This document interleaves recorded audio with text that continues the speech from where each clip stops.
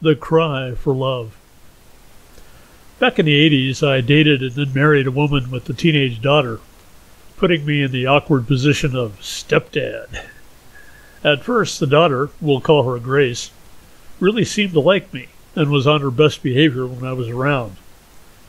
Once we settled down, she began acting out, at times violently. We endured some public outbursts that got the police involved at one point, which led us to seek counseling. The counselor emphasized the value of creating structure. Grace had enjoyed quite a bit of freedom after her mother had divorced her biological dad, so when I came into the mix, her anger about that abandonment started surfacing. She started skipping school, hanging out with a dangerous crowd, and just generally was in defiance of any parental authority. Her thing was to run away, and the counselor made it a requirement for Grace's mother and me to penalize Grace when she defied our rules or blew school. At first, she raged mightily, but at some point she realized we weren't going to let up, and she completely changed her modus operandi. She began getting A's in school, doing volunteer projects for extra credit, and even got a babysitting job. The counselor made the point that her acting out was a cry for love, and when we persistently and consistently enforced structure, she came to feel secure about our commitment to her. I felt that the whole thing was actually a referendum on how serious I was about being her dad, so apparently I passed the initiation. These days, in our alarming world of mass media-fueled pandemic, where those seeking to usurp power mercilessly weaponize our existential fears, it is natural for many of us to get triggered into deep insecurities, leading to behaviors we may regret in a desperate attempt to feel good again about life, and that there still is love in the world, at least somewhere. Violence of all kinds is an acting out of a demand for unconditional love. The violence acts as an initiation for those from which the unconditional love is demanded. It is a brutal test of compassion for the targets of violence, requiring a high level of self-love and self-assurance, the absence of which is how and why violence spreads. Being human is largely about bringing order to chaos, and we do that with love. In quantum living, we see that bringing order to a small area of chaos causes the remaining field to harmonize.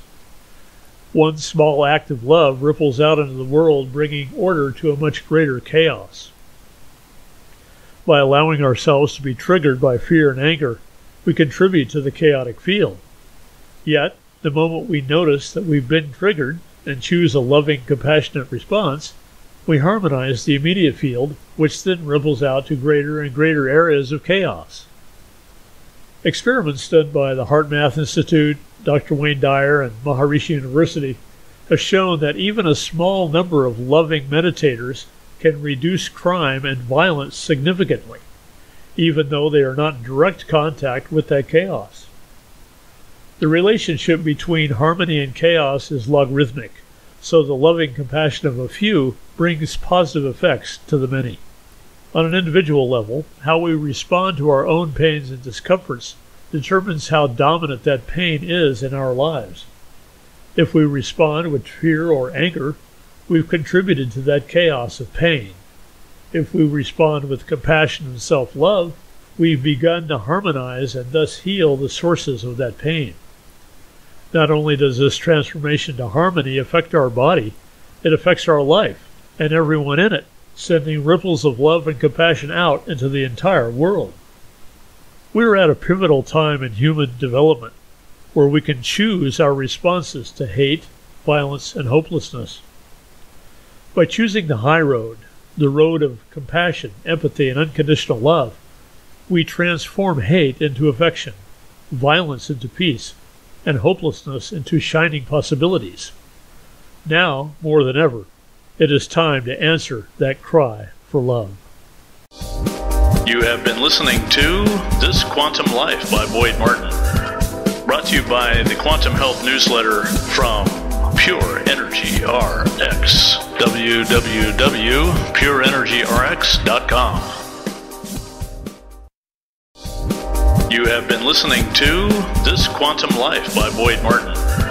Brought to you by the Quantum Health newsletter from Pure Energy RX. www.pureenergyrx.com.